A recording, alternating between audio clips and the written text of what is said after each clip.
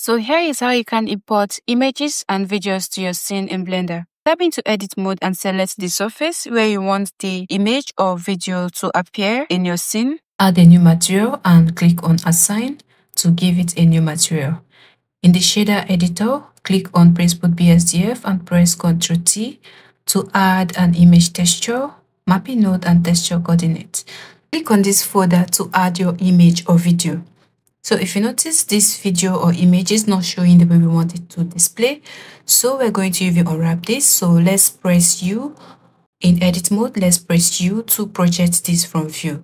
Now let's scale this to fit to cover the area that we want to display. Then let's go back to our shader editor and let's set the number of frames we want this to play at.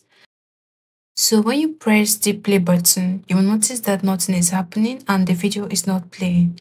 So to fix that, you have to enable auto refresh and press the play button again. So this is how you can add images and videos to your scene. Don't forget to subscribe and like this video if it was helpful.